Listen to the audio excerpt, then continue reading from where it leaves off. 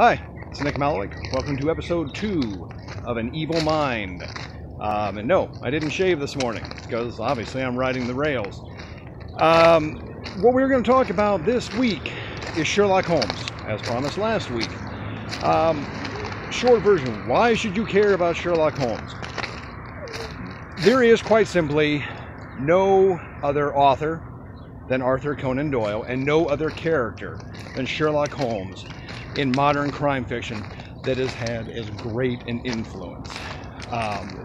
It's inestimable. I think that's probably the best word for it. 56 short stories, 4 novels, and they're not all gems. We'll get to that. So we're going to tell you, what's the good stuff. First, we got to start with, as we mentioned in the last episode, the very first Holmes story, which is A Study in Scarlet. A mutated version of this was done as the first episode of the BBC Sherlock Holmes with Cumberbatch and guy from The Office, blank his name, Martin Freeman. As I said before, it's a very economical introduction to the character. Remember, what I didn't mention last time is how much setup they did. Just the first few pages of the story, Watson gives out his backstory. He's recently returned from Afghanistan. He's been wounded. And he's looking for a new place to live because he's running through his money. He's running through, all the cash that the British Army has given him in his convalescence. Runs into an old friend of his from school, and this guy says, "Oh, well, I know somebody else who's looking for a room. It's another guy with no money. His name's Sherlock Holmes, but you might not like him because he's a weirdo." And then he goes on to list some things that are weird about Holmes, such as Holmes beating cadavers in the college, the medical school morgue with a stick to see how long after death bruises might be inflicted. So that tells us something right there, that not only is Holmes, yes, weird, but he's doing genuine research. He's actually working towards what we would consider in modern era criminalistics, CSI stuff. So they meet, and as I said last episode, first thing out of Holmes' mouth to Watson is, "You have been in Afghanistan, I perceive." And he's right, of course. No way he knows it, except that his massive attention to detail and his capacity for deductive reasoning allows him to zap through the chain super fast, and he comes to this conclusion. He is, of course, right. Holmes is almost always right in the conclusions that he makes about his perceptions. Now, these do not always give him the solution to the mystery, but it's a neat trick. It's something that really no other character up to that point had been able to do. Certainly, not Dupin, not Lecoq, who were probably, the predecessor and contemporary of Holmes, respectively. So, what happens in Study of Scarlet is there's a guy found dead in an abandoned house. There's a golden ring on the floor next to him. Blood all over the place, although this guy does not have any wounds upon him. And written above him are the letters R-A-C-H-E. Could be the beginning of the name Rachel, suggesting that a woman is involved. Could be the word in German for revenge. So obviously the London cops figure, we got anarchists involved in this. Holmes is not so sure. Holmes is, of course, right, and I don't want to ruin the ending for you. We're going to run into this a lot. As far as a pure mystery goes, Study in Scarlet actually plays pretty fair. You, the reader, see everything that Holmes sees, and you could reasonably draw the same inferences from that information that Holmes does. You got a reasonable shot at solving the mystery, coming to the same conclusions that he did. He does, of course, find the guy responsible. There's a heck of a lot more to it. German anarchists have nothing to do with it. But what I do need to warn you about with Study in Scarlet is what I call the Mormon interlude. So the entire backstory for the perpetrator, for the murderer, for, the reason why all of this stuff happened in the first place, occurs in Utah in the 1880s. It's boring. I cannot recommend that frequently. When I reread it, I skip over it a lot of the time. I wish I could say something better for it. But probably a good place to mention that any opinions expressed herein are solely mine. Because this is the sort of thing like real Holmes fans would jump in me with both feet about.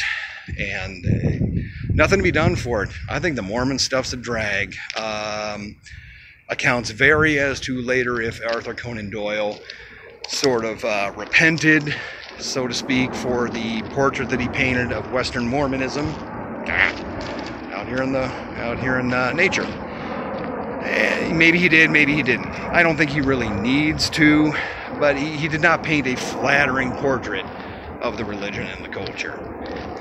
So what we want to move on to next is 3 years later. He comes out with The Sign of Four. And that's my jam. It may be one of my favorite Holmes stories. Okay, Sign of Four. Starts off as a locked room mystery. A woman comes to Holmes and Watson to ask their advice. She's been getting, jewelry in the mail and a letter that she has been wrongly treated, and then a fortune that is partly hers shall be hers. So they go to the home of the Sholto brothers, and one of whom is the person who has been sending the jewelry and the letters. And unfortunately, the other Sholto brother is murdered in what is apparently a locked room mystery. Holmes, of course, gets a decent handle on it right out of the gate, but he doesn't have all the pieces. And after that, the story really becomes more a Victorian adventure story. There's no way to put this. There is a racist caricature of an islander. Some of the colonial sins of Great Britain come home to London. And there's, a very, it sounds funny, but there is a thrilling steamboat chase along the Thames. And it actually really does work well. It's rendered greatly. There is an element of mystery. Like I said about Study of Scarlet, Sign of Four doesn't play as fair. You're not probably going to figure out exactly how it happened, except by following Holmes and Watson along. So it's not as pure a mystery. It really is more of an adventure story. One thing that definitely comes out of it is that Watson gets his either first wife or only wife. And the problem is this introduces the first of what are going to be many continuity problems in the course of the Holmes stories. Again, let me reiterate, there were 56 Holmes stories and 4 novels over a period of almost 30 years.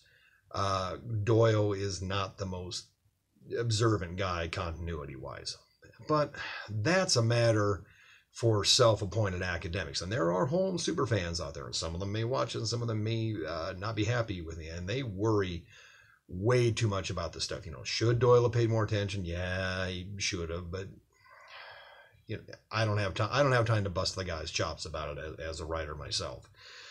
I wouldn't do it. I'd be more careful. On the other hand, I was not working at the furious pace for the next almost 2.5 years.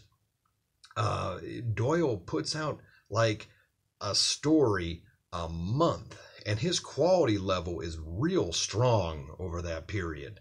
Later on, you can see, obviously he starts to lose interest. And the way we can tell mainly that he lost interest is he kills Holmes off in The Adventure of the Final Problem. You've seen a version of this dramatized, if nothing else, recently on the Cumberbatch show.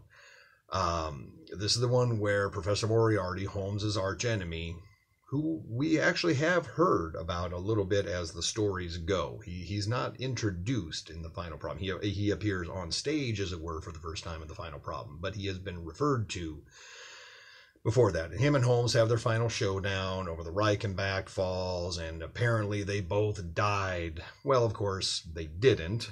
And it took I believe, 7 years for Holmes to be brought back by Doyle, and this only after massive public pressure. I can't really overstate this. The only real precedent for Doyle as a literary phenomenon in his era is Charles Dickens.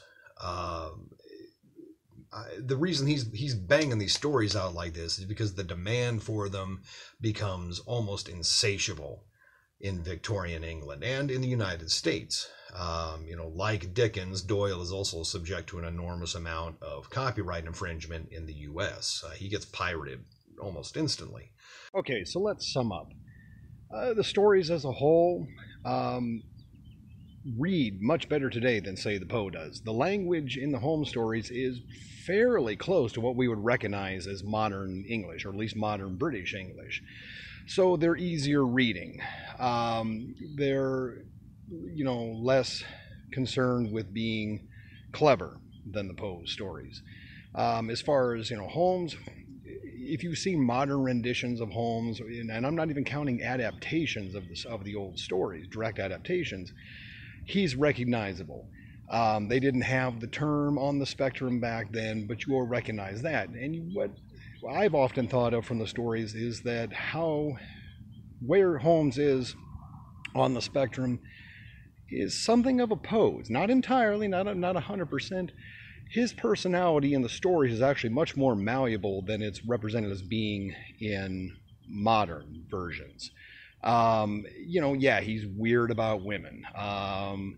Possibly, definitely in the stories to the point of being misogynist, but he's capable of being charming. He's capable of being flirtatious. At one point, he goes out in one of his disguises, and that element persists into the modern realm, and ends up getting himself engaged to someone's maid in the course of about 3 days. Now, Victorian England, things moved a little differently romance-wise than they do now.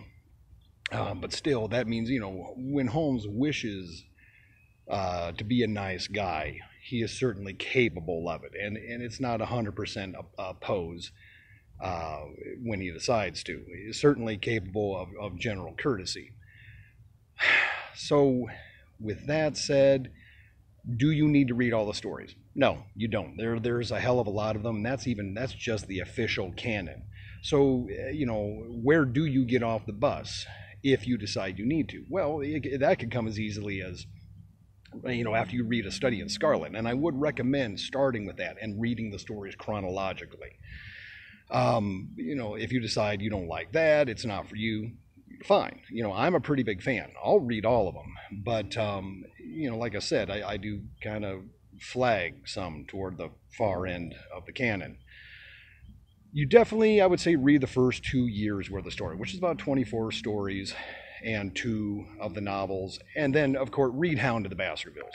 I'm sure you've seen it adapted. There's not going to be a lot of surprises there for you, but it's good to read in the telling. These are very well-written books, like I said, recognizably modern in their conventions and language. There's some language weirdness just by virtue of them being 120, 130 years old.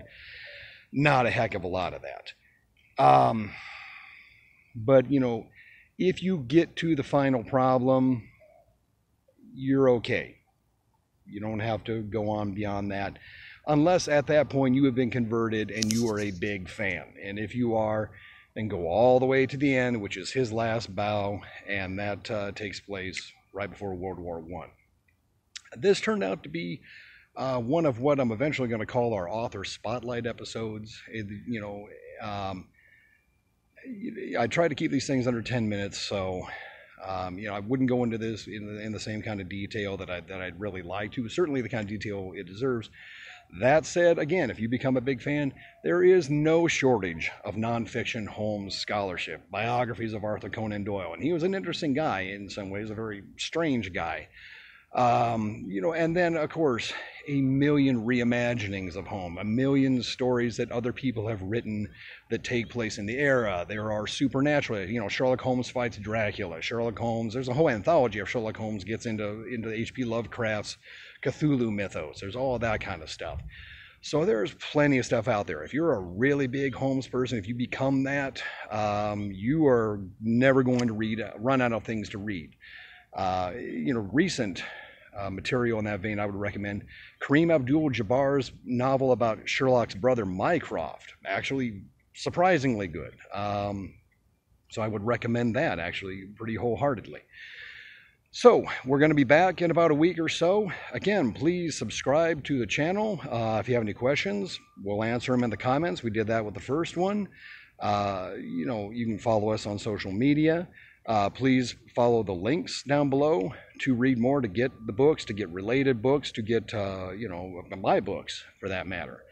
And thank you again very much for watching, and we'll see you next time. Alrighty, bye.